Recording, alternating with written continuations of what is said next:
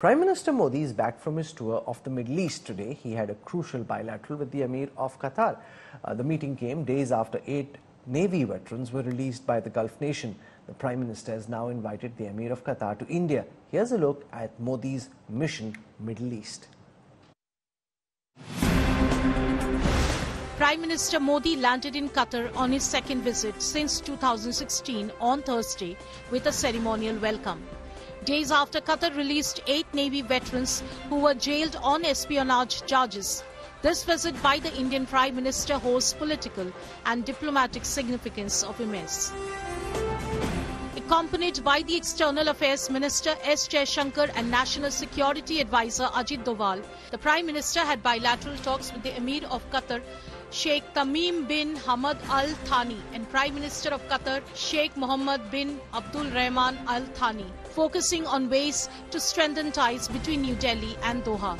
Topics of discussion included a wide range of areas of bilateral cooperation, including trade partnership, investment cooperation, energy partnership, issues engaged in regional security, cultural affinity and people-to-people ties.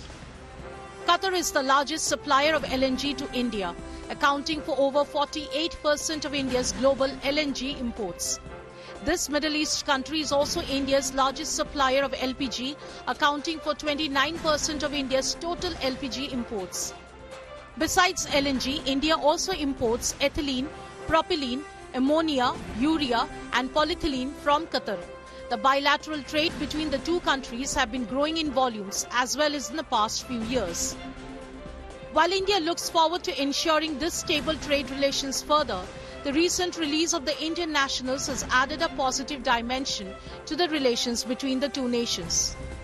Prime Minister thanked His Highness the Emir for his support for the welfare of the Indian community, and in this regard expressed his deep appreciation to His Highness the Emir for the release of 8 Indian nationals of Al Dahra Company.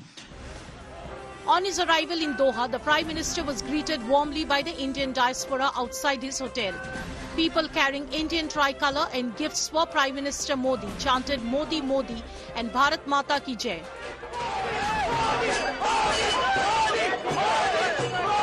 Prime Minister Modi shook hands with them. They also took pictures of Prime Minister Modi as he interacted with them. Bureau Report, India Today.